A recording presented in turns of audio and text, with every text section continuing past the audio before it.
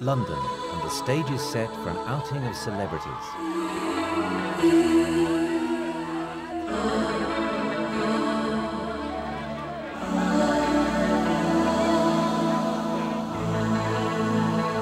Famous actors, actresses and rock stars mingle with the good and the great. If this is the face of the celebrity scene, can these people truly be described as the new royals in the face of competition from a real royal like Prince William? On the world stage, who can compete with a young man who is handsome, rich and a future king? Despite their millions, Posh and Bex aren't in the same league. And how does Hollywood stand up to competition from a young prince? In a recent popularity poll, Prince William beat Robbie Williams. If the British royal family is sharing the spotlight with a new celebrity culture, in Prince William they have a secret weapon.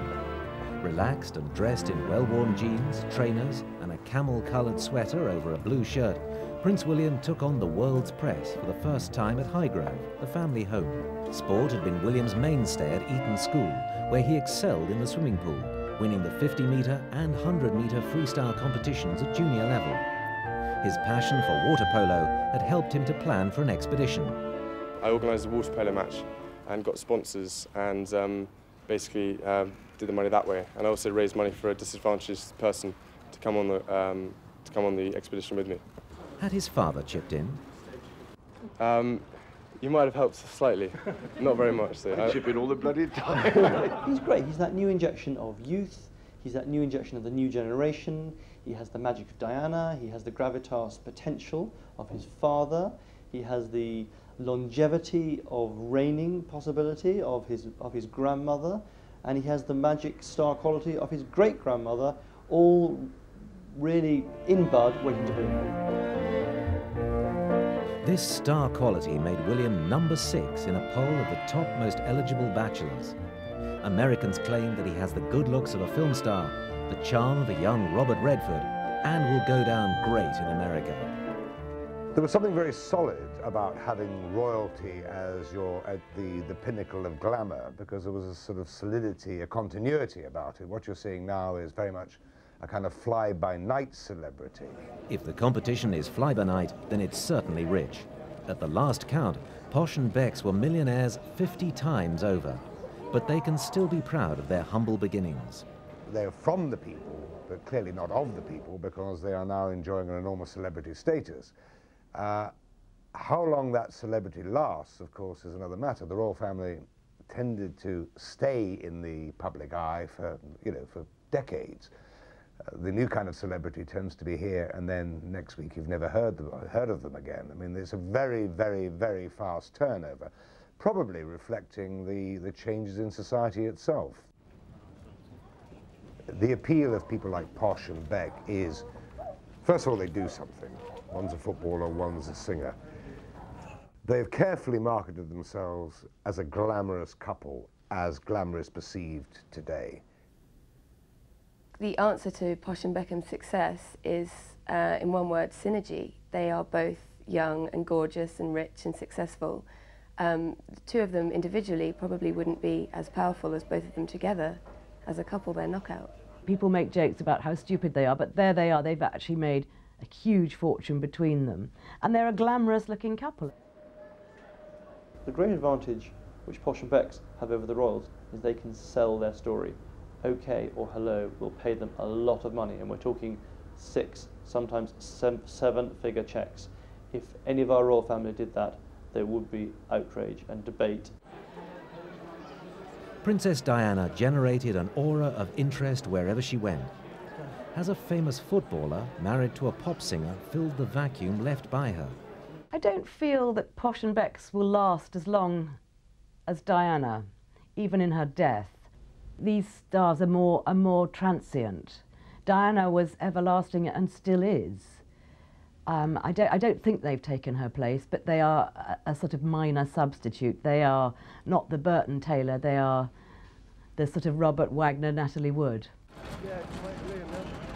Fueled by the demands of the celebrity media, even a mundane departure of a pop star at Heathrow is an event worth recording. This occasion, though, had an added news spin. Liam Gallagher had threatened to punch fellow performer Robbie Williams. Is this going to beat me up? That's right, yeah. So I'm not angry enough to hit him. Yeah, Do you know what I mean? It's not my career that's going down the pan. Robbie Williams is the ultimate performer, I think. He is young and good looking and has been in the industry for a long time, so he knows what he's doing. He is very exciting and cheeky chappy, and he's a great, great star. Great covers do wonders for circulation. To boost their sales, Vogue magazine put a naked Robbie on the front. Sex sells everything. There's sex in the Olympics, there's sex in every advert on television. Everything seems to have a sexual connotation now, and Vogue have gone for it too because they want to sell magazines. Sex sells. When you see a magazine like Vogue getting into this kind of popular culture with Robbie Williams virtually naked on the front cover, you know that the rules by which celebrity is operated have changed. And Vogue are having to follow the rules. The rules are the newspaper, the magazine buying public. This is what they perceive as glamour. Vogue has always been associated with glamour. This is the new glamour. Princess Diana was the glamorous face of royalty and paid a heavy price for the media's constant attention. Without her now, the royal family has retreated from the constant glare of publicity. The royal family are delighted that the media are defocusing on them, if indeed they are. They don't want to be celebrities. They've never enjoyed the celebrity status. Most of them are not photogenic enough to be true celebrities. You're not going to get Prince Philip posing on the front of Vogue magazine, holding some naked girl in his arms as much as he might enjoy it. Naked pop singers may have filled the vacuum left by Diana, but her legacy is with William, whose dashing good looks gaze out from magazine covers with groovy baby slogans reminiscent of an Austin Powers movie. William will become a Vogue cover boy. He will be a cover boy. He's very handsome, he looks like his mother, and yet there's something rather mysterious about William and something that he doesn't let us know about him, which of course is intriguing. He's a Hollywood film star. Prince William is a dashing young polo player. Is this another secret weapon in the armory of royal marketing? The interest in royalty as a whole has gone down, with the exception of Prince William. I think tabloid editors now openly say royals don't sell copies, which is amazing. If you think 18 months ago there were people fighting to have a position outside a front door of a royal palace in order to get a picture or a quote or some little snippet of information in order to boost circulation of newspapers and magazines. That is not the case anymore.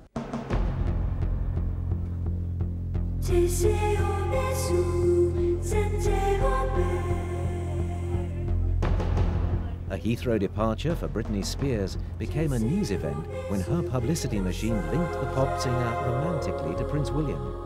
There is a sort of sense of who do we have next, and people have tried to make it fulfilled with film stars, Catherine Zeta-Jones or Uma Thurman, or even Kylie Minogue, or Britney Spears, God bless her, who's erroneously linked with Prince William. So there you have Hollywood and you have both sorts of royalty sort of connecting in a spurious way. It doesn't quite work.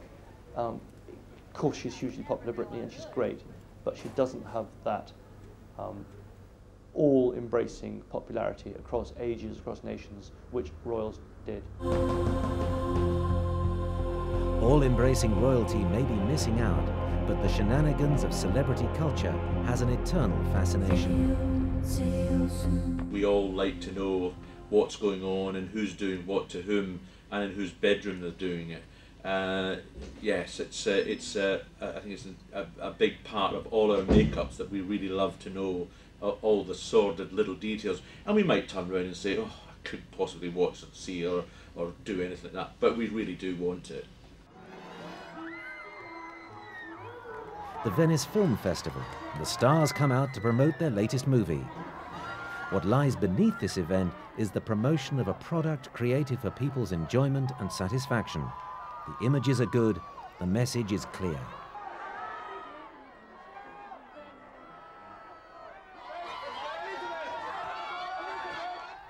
Sex was on display too in London, in front of a frenzied press. When Hugh Grant was apprehended by the Los Angeles Police Department in a well-publicized indiscretion with a prostitute in a car, the event had a very positive effect on the career of his partner, Liz Hurley. She has admitted that his misdemeanor rubbed off on her Hollywood career in a very positive way and made her more famous. Newspapers have led the way in this redefining of what is important, what is significant.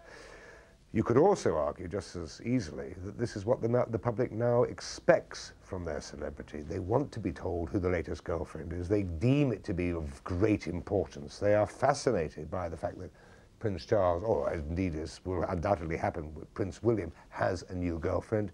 When it does, it won't be the third story in a gossip column. It'll be the top story on the page one of half the newspapers of this country.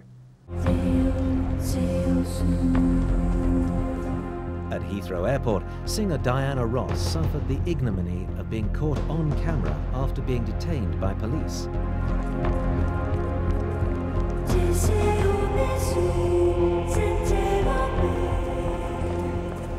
The police were very good, but they have procedures. It's devastating to be in a police station. I've never been in one before. I was very frightened, and I stayed there from 10 o'clock to 3 o'clock. But I'm not saying that they weren't unkind, but they did their jobs. It was scary. I was scared. And I'm worried about my children. I want to go home.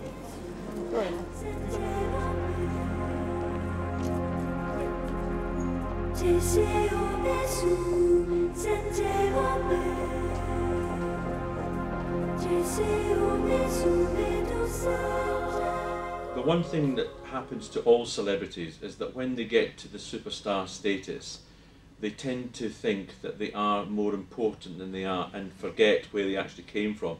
And that's why you will find a celebrity, whether it's a show business star or a royal, who gets to a status and thinks that they are really important, and they forget, and then that's suddenly they want to be private.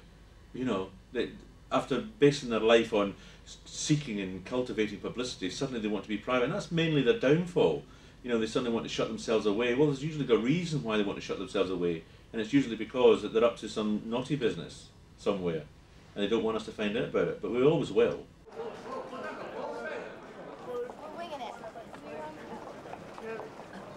In the public's mind, being a celebrity is not about being ordinary and suffering the regular indignities of daily life. It's about escapism.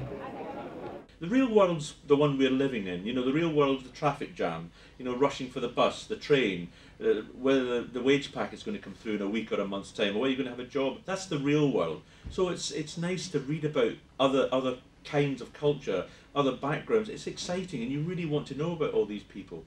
I mean, the fact that Mrs. Jones down the road's having an affair, who gives a monkeys? But if it's Robbie Williams or Kylie Minogue or Portia Becks or a member of the royal family, well, it's, you know, it's what people want to talk about. And should they be with that person? I mean, look at all the Charles and Diana scenario. I mean, we had the country divided as to whether, you know, Charles was right to leave Diana, whether he should have stayed with Camilla. You know, people wanted to stone Camilla to death in the streets. You know, it's a great talking point. Haunted by the endless images of his mother being hounded by the press, Prince William thanked the media for leaving him and his brother Harry alone to enjoy their school days. They've been very good. I was a bit anxious about how everything was going to turn out, but thanks to everyone, it really has been brilliant. They've all left me alone at the beginning. The whole of Eton made a real big difference with everyone not trying to sort of snap a picture every time I was walking around the streets, and I hope it just continues for Harry as well when he's there. He thanked the press for being quite understanding. He clearly must be haunted by the endless images of his mother, the repetition of gossip, the non-stop interest, some good, some bad, and to have an icon who will never age, like his mother, always there in the background, is not easy, particularly when it's your mother.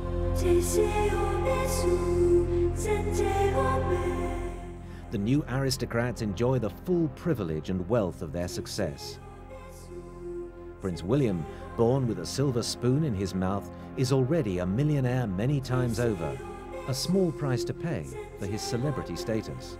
However, constant public scrutiny does carry benefits, particularly for his friends, who enjoy a royal patronage like nothing else on earth. Being close to or a member of the royal family is almost like having some kind of magic dust all over you. You can be as famous as you like, but if you have a title or are in with the royals, then it's that little bit extra that really makes it special. Tara Palmer-Tompkinson, on the right, has been showered with magic dust. Her family are very close to Prince Charles, close enough for her to be photographed on his arm during a skiing holiday. Using her royal connections, Tara elevated herself to become an it girl and succeeded in grabbing the headlines. Tara Palmer-Tompkinson is the perfect example of somebody who has become famous just by being associated with the royal family. She comes from a wealthy family and had access to all the right places. She's good looking, a lot of men found her very attractive, a lot of women found her very interesting and wanted to know what she was up to, and all of a sudden she's everywhere.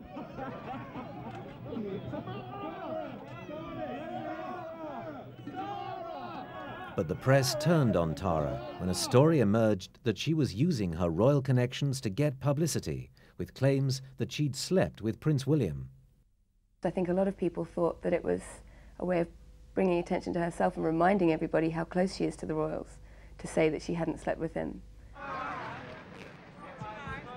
Tara's misdemeanors slipped her into alcohol dependency and drugs abuse, questioning the quality of certain young, rich people who associate with Prince William. A lot of the young, moneyed trustafarians, they're called, find themselves getting into drugs because they've got lots of money, lots of time on their hands, and no reason to get up early in the morning. And eventually I think they get bored and get sucked into that whole lifestyle. Tara Palmer-Tompkinson is a classic case of this. She went to so many parties and busy all day. It's hardly surprising at all that she got involved with drugs. However, it's possibly the worst thing she could have done because the royal family are terribly frightened of anybody close to William, especially being involved with drugs, and immediately wanted to get her as far away from him as they could. Unlike his father, William has never experienced the emotional deprivation of a royal upbringing, so he has no reason to look on it as doing him any harm. But within the royal family, there is a history of addiction, and some younger members have experienced hard drugs. Of course, drugs is an issue for the royals, for everyone. Some of his friends have been occasionally taking cocaine, not on a regular basis. They've been rather caught in a bit of gotcha journalism by some of the newspapers, and have all, on the whole, come forward and said, look, we took it, we're not going to take it again. There's always concern that Prince William will get caught up in a bad circle. I think he hasn't.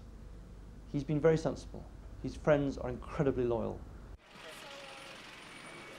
Prince William's mother was an undisputed royal fashion icon and supported the British fashion industry on many occasions.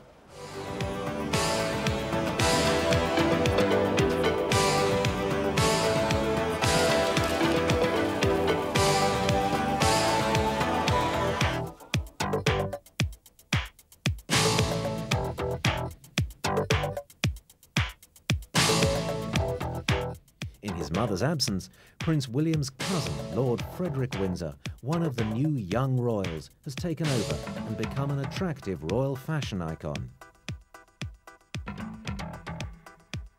Freddie Windsor is definitely a sex icon. He is young and gorgeous and linked to the royal family.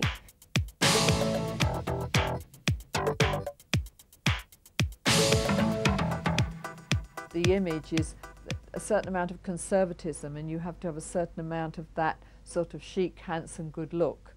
Then Freddie Windsor doubly qualifies. The fact that he is royal adds even more cachet to something that wants to be a cachet with class.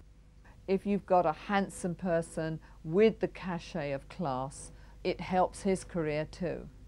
I think he's a terrific model. I mean, he looks young, sexy, and has a whole model essence about him. There's a charisma. He is very good looking. He plays well in front of the camera, and that has been, to his advantage. Nice to have a little bit of pocket money, and nice to show, again, a modern face of royalty. Dressing up comes naturally to Lord Freddie. Even at his sister Lady Gabriella's christening in 1981, his mother, Princess Michael of Kent, made him look quite cute. Years later, Lord Freddie and his sister wore eye-catching clothes to a fancy dress party. On royal occasions, their mother cuts the elegant image of a grand princess. Nicknamed Princess Pushy by the press, she's very ambitious for her daughter, who has recently launched herself with a series of attractive photographs. She has allowed some of her own love of razzmatazz to rub off on them. Gabriella Windsor, we've seen go to America, perhaps to escape the limelight. You know, it's easier to be in America if you're a minor royal, where people probably don't even know who you are. And so that's quite refreshing for her. I think Princess Michael is an ambitious, confident woman who likes to take opportunities. I think she will wish the best for her children on that way. The young and beautiful Lady Helen Windsor, another new royal, was married at Windsor Castle in 1992. Wearing a dress designed by Catherine Walker, one of Princess Diana's favourite designers, she is a gracious member of the royal family. Soon after her wedding, she attended the marriage of Lord Linley and stood out with her style and elegance. She's a beautiful girl who has very simple, clear taste, and she's aligned herself commercially to Armani. Prior to that, it was with Calvin Klein. These very discreet commercial associations, which means she then, you know, wears their stuff. They're happy because it gets photographed. I mean, it's a nice little circle of everyone being happy. Looking smart, Lady Helen Windsor attended the wedding of Lady Sarah Armstrong-Jones, another new royal and the daughter of Princess Margaret, who accompanied her mother and father to the wedding of her brother, Lord Linley. 40 years earlier, Princess Margaret had been a royal bride herself when she married Sarah's father, then the society photographer Anthony Armstrong-Jones. Now divorced, misfortune and ill health has dogged Princess Margaret in her solitary years. Princess Margaret was the big star in this country, and people forget now how beautiful she was. She had a 19-inch waist, great big movie star mouth. She was a nightclubber. I think Princess Margaret was a fashion icon and a total celebrity in her day. She looked incredible in the Norman Hartnell pictures that I have in a scrapbook somewhere. She was photographed all over the place, at the 400, at the embassy, and she always had an element of darkness about her, which made her more of a celebrity. She was the younger sister. She was looking for a happy marriage. And then after the Townsend affair, she became a true celebrity because she had tragedy attached to her. And there were pictures of her in the papers every single day with all various lovers and boyfriends, and she was actually more beautiful than Diana. A figure of glamour in the 50s and 60s with mystique and, you know, looking so elegant. And she was one of the most beautiful women in the world in her time. And I think there's a sort of residual affection for her, despite her slight grumpiness and tetchiness and, you know, and the many stories about her not behaving perhaps as well as she should. Princess Diana attended Lord Linley's wedding alone. Once a new royal herself, she was now divorced from Prince Charles and coming to terms with life on the outside. I'm almost certain she would have ended up a lonely and sick person, which is very sad and perhaps a little unfair, but I think she wouldn't have found happiness with any man. Even if she'd married a local farmer, I think she would have been deeply unhappy, and I think she would have been very lonely. If she had been a different sort of person and could have just done her charity work and gone on her missions and sort of saved the world, which in a way she was trying to do, that would have been wonderful. But there was so much problem inside her and in her head. I don't think she had the capacity to be truly happy for any length of time.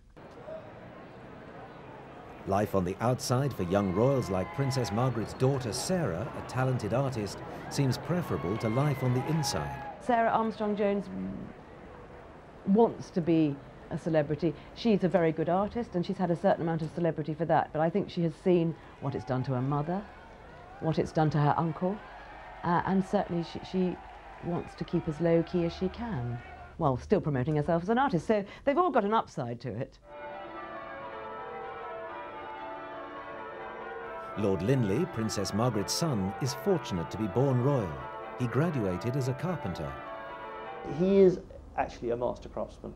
I mean, he sells desks which go for £150,000. They are with Roman coins into the handles. I mean, the marquetry, the craftsmanship, they take sometimes a year and a half to make something. They hire an incredible amount of craftsmen. They give employment to a lot of people.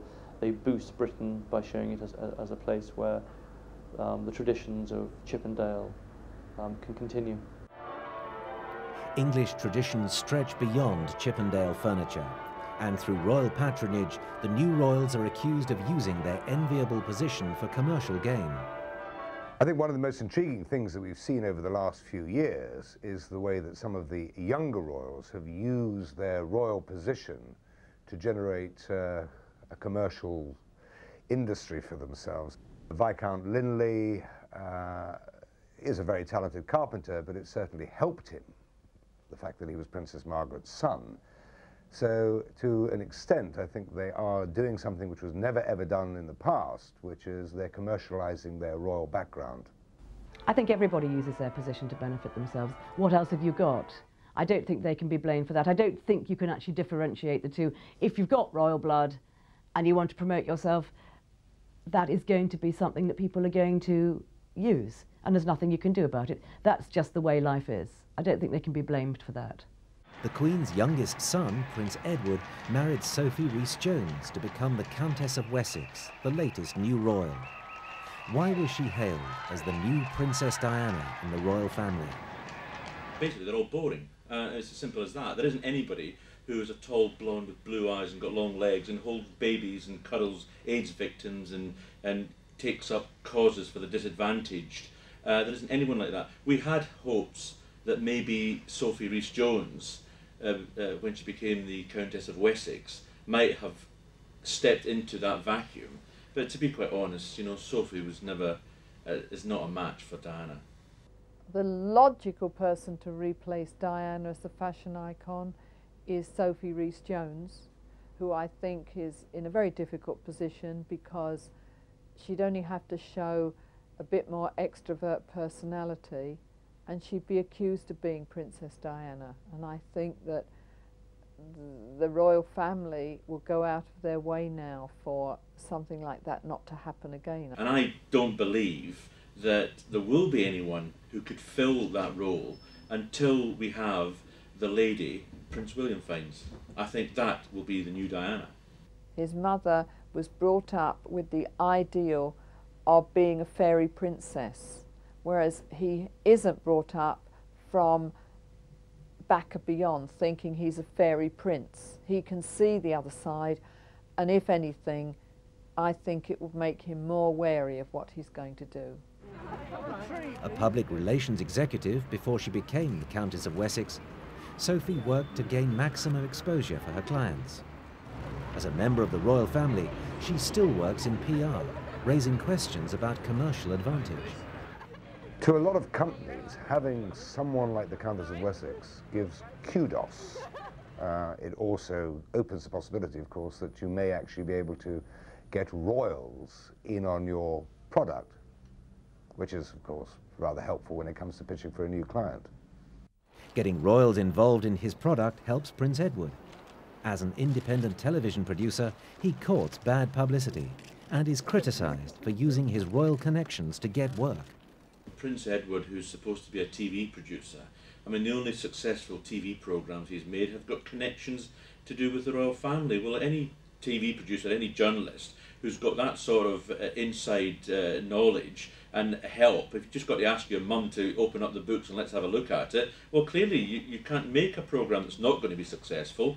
But he's made other programmes. His famous Annie's Bar, based on the House of Commons, bombed. It's very difficult to shed bad publicity, and bad publicity breeds bad publicity, and they need some good opportunities, and maybe the child, hopefully a child comes, will be a watershed where we will see Prince Edward and his wife Sophie, who's lovely, really nice, straightforward girl who is, I think, going to be rather a secret weapon of the royal family. Princess Anne has kept her royal powder dry by maintaining her celebrity status through a mixture of common sense and pragmatism. Princess Anne is a remarkable lady who has risen above her royal celebrity to become a pillar of what we would regard as the very best of the royal family. I think her achievements have been remarkable. We all used to hate her. 20 years ago, we used to think she was awful. She was rude, obstreperous, unattractive. Now, I think most people in this country would regard her with great respect. She's what the royal family should be. She's what the royal family might have been had it not been for Diana and Fergie. Princess Anne's daughter was christened Zara Phillips. From the start, Anne wanted her children to be relieved of the burden of royal titles. Zara is the modern face of new royalty with an interesting future. I don't think Anne's children want to become celebrities, but they're semi-celebrities already. They are gorgeous children. They're very level-headed, they're ordinary, they don't have titles. They are the way forward. I think that Zara will definitely become a celebrity. Zara Phillips is seen as a wild one by the press. They long to make her into the wild child of the royal family, the one with the studied tongue, the one who goes abroad and has rather glamorous romances or links with rather glamorous looking boys. We've had a few tickles at stories about, you know, with a relationship with boyfriend Richard Johnson to a £400 a night hotel in Mauritius. She's rather like her mother. She loves horses, she loves the outside world, she's pretty down to earth and straightforward. I think there's only one real star in that family at the moment, and that is Prince William, which is extremely difficult for him to deal with. I think Zara Phillips might be creeping up on him, and I have a feeling that Zara might take on quite a lot of royal duties, and I think that they possibly see Zara as helping William because he really doesn't enjoy the celebrity that he has, even at this stage. He's a very private person, and I think he's going to have problems with dealing with the media interest. As new royals, palace officials viewed Diana and Fergie as a continuing danger to royal stability. Sarah Ferguson married Prince Andrew in 1986 and became the Duchess of York. But as new royal, she was accused of being a loose cannon and the woman who plunged the crown into crisis and bringing shame to the royal family. Following their divorce, Andrew behaved with great civility to his estranged wife, believing that the happiness of their young daughters Beatrice and Eugenie came first. Fergie's downfall was prompted by her love for rich, handsome Americans. First, there was the dashing Texan Steve Wyatt. Then his friend Johnny Bryan followed. Bryan claimed that he was an honest broker, helping Fergie with her marital and financial problems. The papers told a different story. The indiscretions of previous royal generations had been covered up. Fergie found, like Diana's, that hers were exposed. She was a celebrity. Fergie made herself a celebrity because she did everything wrong, and she became the sort of celebrity who's always slipping on a banana skin, which people love.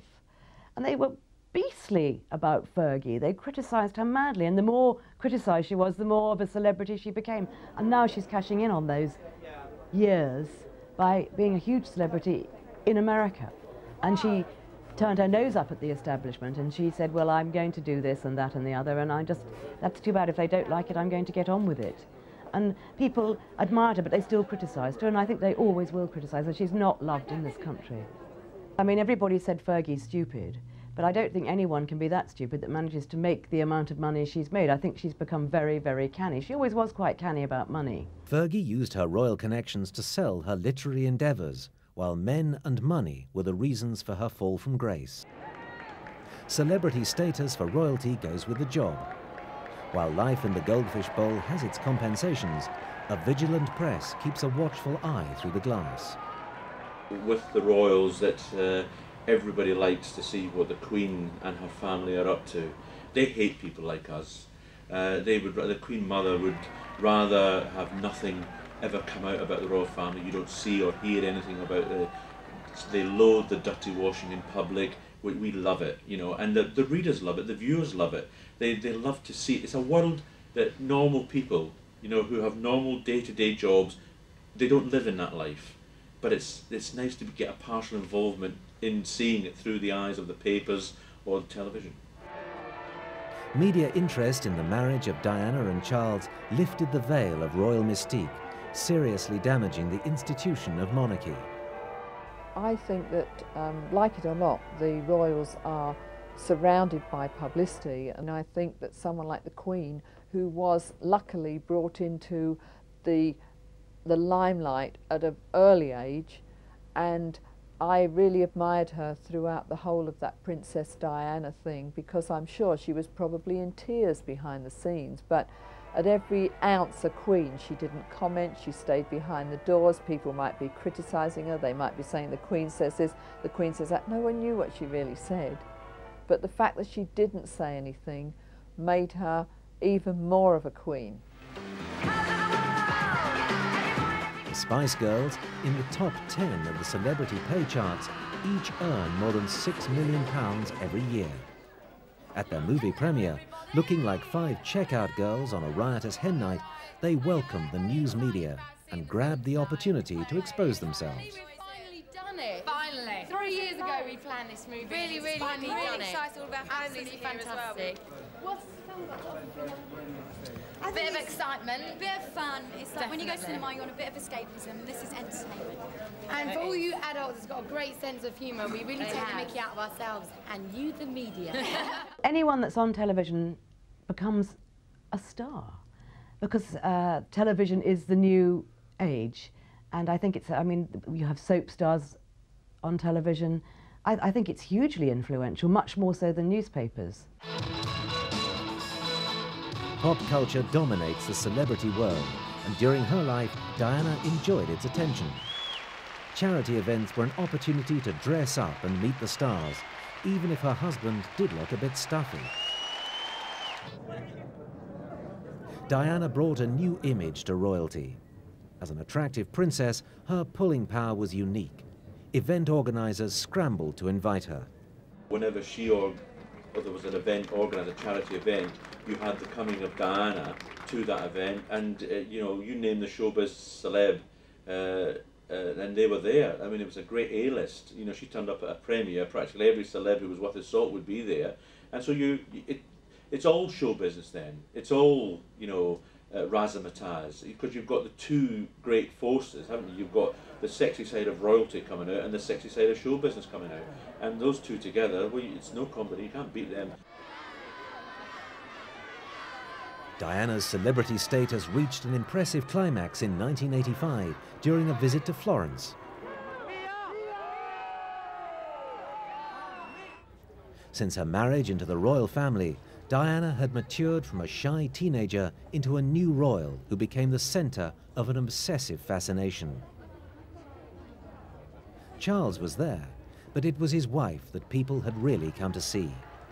Her instant success as a new royal clearly upset some members of his family. I don't think they really understood what they had brought into the royal family. I think they saw this very timid, shy girl, you know, sit in the corner, eat your peas, shut up, don't do anything.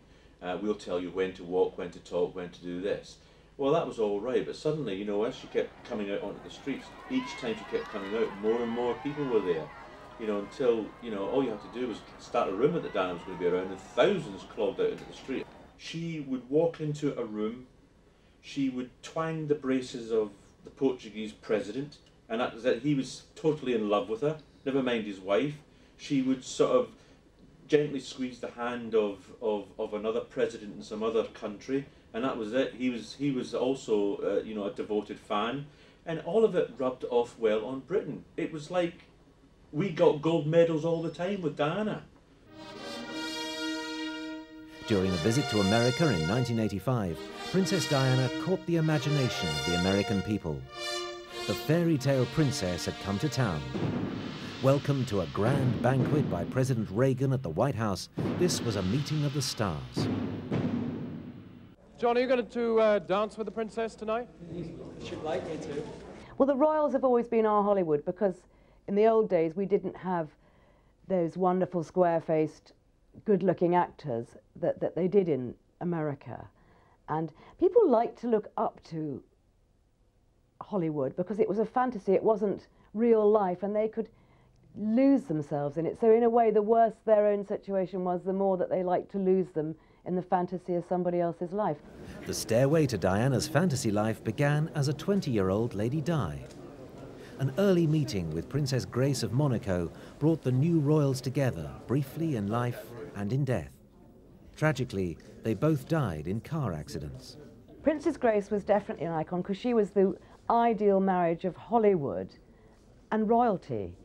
And again, she had a darker side to her. She had a drinking problem, she had affairs, her marriage wasn't the fairy tale it was made out to be, and she was stunningly beautiful, probably the most beautiful of all the royal princesses. And the meeting of her and Prince Rainier was like a movie. So she was really the greatest royal princess in terms of media interest. The film star side of royalty was often on display. During an early royal tour of Indonesia, Diana was an accomplished performer. The weather was hot and humid, which did not deter the royal couple. Appearances had to be maintained. With hindsight, we know that Diana was bulimic and not a happy person. Yet she did so much to project royalty in a good light. A recent book claims that she was forced to become a royal rebel due to a chronic feeling of rejection by her husband's family. I think Diana single-handedly changed the way that the British public perceives the royal family, and not to the advantage of the royal family. I think that she's brought the question of the royal family's future very much, it's now in the balance. And I think that's a direct consequence of the way that she redefined, broke the mold of the traditional image of the royal family. The long-term effects, I think, they're still being worked out. The royal family didn't know what they had with Diana, and they were as guilty as Charles at that time of not being able to harness and use it for their own good, to help promote the royal family and show them it all in a good light. They wanted to stay in their old style and stuffiness and not tell anybody anything, but she just swept all that away. That old style and stuffiness burst in 1996 with the divorce of Charles and Diana. Enter now a new royal, Mrs. Camilla Parker Bowles. On a rare public outing, Camilla turned up dripping with diamonds and clad in a crystal-encrusted Versace dress, which Charles had paid for. It'll be a long time before we see Charles, Camilla together or separately on the cover of Vogue magazine, because the one thing that neither of them have is glamour. Prince Charles keeps his relationship with Camilla away from the public eye. But cynics claim that the out-of-bounds press arrangements used to protect his son are shielding his mistress too. Because you've got this exclusion zone around William, it therefore means it's more difficult to sort of try and look at stories of Charles and Camilla, because it's behind the scenes, and so you've got to penetrate the William exclusion zone first before you can get to the other part. So I think the royal family is using that to sort of bring down the shutters on a great deal of other things. There are lots of conspiracy thoughts going on about, is Camilla being pushed forward in a certain way? And yes, she is the answer. I mean, there is obviously a concerted effort to try to make Prince Charles's girlfriend seem as acceptable to the public as possible. It makes life easier for him, it makes life easier for her, and I suspect they will slowly win the war, and there will be more and more acceptance as we just take for granted that she's there. Diana felt that the prospect of William becoming king weighed heavily on the young man. Others say that he doesn't dwell on his destiny. He does, however, protect his mother's memory. When the press cried betrayal, it was reporting a book written by Diana's private secretary, portraying her as a scheming, paranoid liar. These revelations coincided with his press meeting at Highgrove. In his first ever public response to a newspaper report, William, speaking calmly and clearly holding his feelings in check, was asked for his reaction to these allegations. Well, of course, Harry and I are both quite upset about it, that our mother's trust has been betrayed and that even now she's still being exploited. But I don't really want to say any more on that. Thanks very much. Okay. Thanks very much. The pressure on Prince William to succeed as a new royal will weigh heavily on him as he continues with his studies at St Andrews University after a year travelling the world. A royal icon in the making, William stands out well against other cultural icons of his generation. In his natural environment astride a horse, images of a young prince demonstrating his polo skills during a school's tournament are worthy of any Hollywood movie.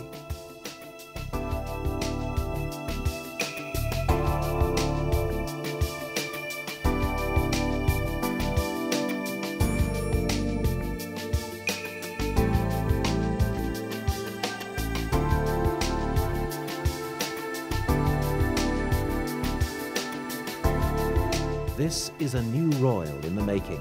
He's got everything, so when you get the chance of seeing him in a situation which we are allowed to go to, then, you know, it's good. It will always make the papers. As he carries on, he's not yet on the royal treadmill, but eventually he will be carrying out official duties. The day will come when he'll find, you know, a young lady of his own who'll be the one who'll be total focus of attention. And if I had any advice for William, and it would be, if that happens and she turns out to be a stunner, you know, and a nice girl and everything else, and she starts taking over the publicity, well, don't make the mistake that your dad did. You know, just hang on in there, because people will still love you as well.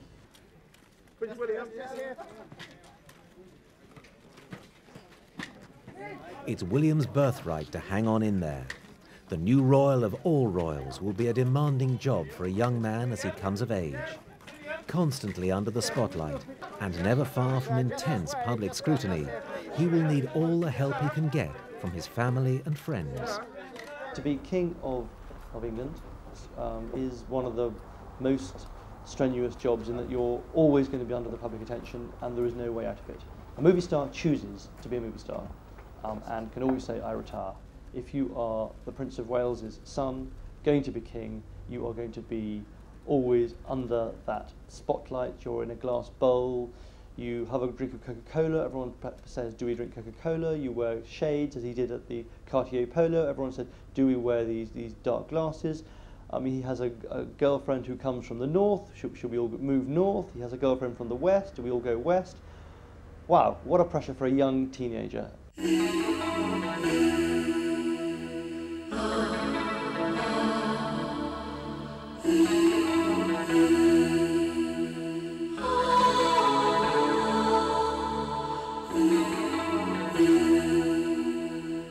Unlike the culture of other new royals, Prince William must fulfill his destiny and one day become a king.